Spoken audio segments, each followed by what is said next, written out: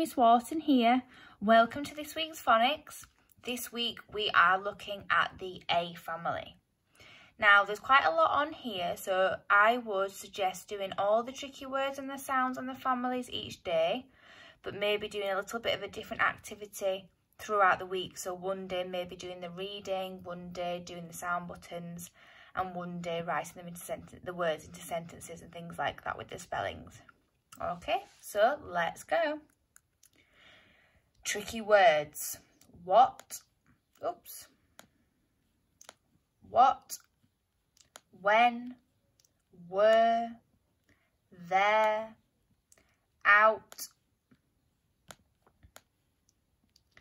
like, one, little, so, do, said, have, they, was, are, you, my, be, we, she, me, go, no, he, the, some, come, two.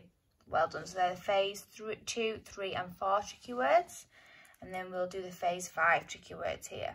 So we have people, their, like it is their milk, called, asked, looked, Mrs, Mr, and O again. Oops.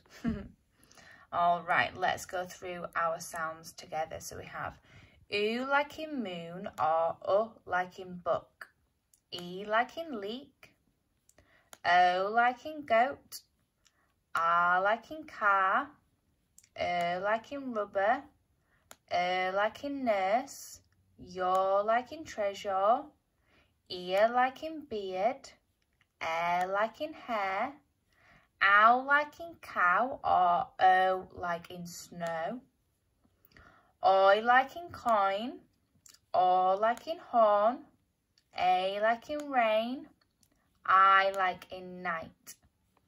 Okay, on to the families.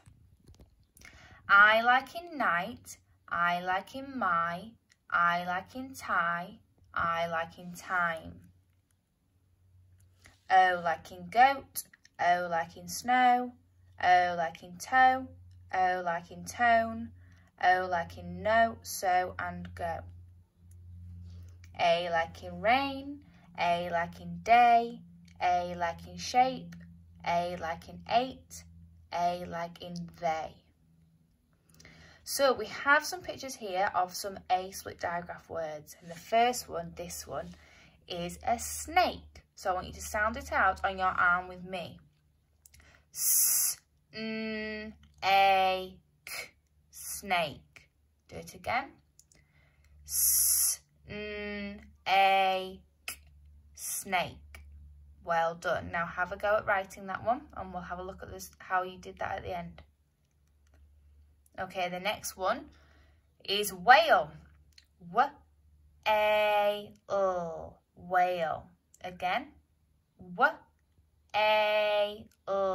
whale. And the last one is shape, shape. Do it again. Shape, shape. Now, hopefully you've had a go at spelling all of those words. Have a look here. This is what you should have got. Now, if you chose a C rather than a K in snake, that's fine. You didn't know. You might have missed the H in whale. That's fine too. But hopefully you got the A split digraph correct. Okay. Now, we're going to see some words, and I would like you to practice reading them at home. So you can pause the screen and have a go at that. And there's some more here.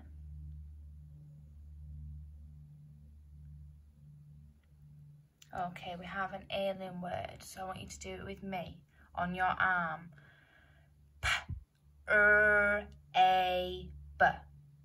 Prabe. Let's do that again. P-R-A-B. Prabe. Now you could just read it on your and sound it out on your arm like that, or you could have a go at writing it out and doing the sound buttons as well, like this. Okay, and there's another alien word here, and this one is T-R-A-M. T-R-A-M. Train. And again, you might have just sounded it out on your arm, or you might have had a go at writing it, and in which case you need to do the sound buttons just like that. Okay. Here are some words, so you might do this on a different day now. There are some words here that you could practice sounding out and reading, or you can practice also writing them out and doing the sound buttons underneath them. So pause the screen if you'd like to do this activity as well. Moving on, at the end of the week, when we've done a family or a sound, we do some spelling. So I'll show the children a picture and they write the words. So I'm going to go through the pictures and I'll show you how the sound buttons and the words should look at the end.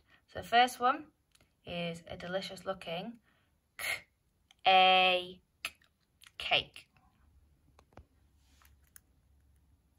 Next one, snake.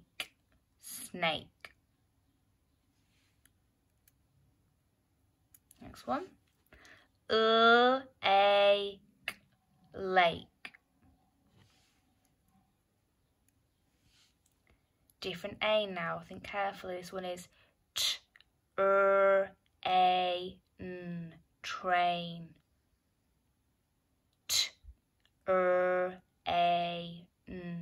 Train. Next one, snail. Snail. Snail. Next one, flake. Flake.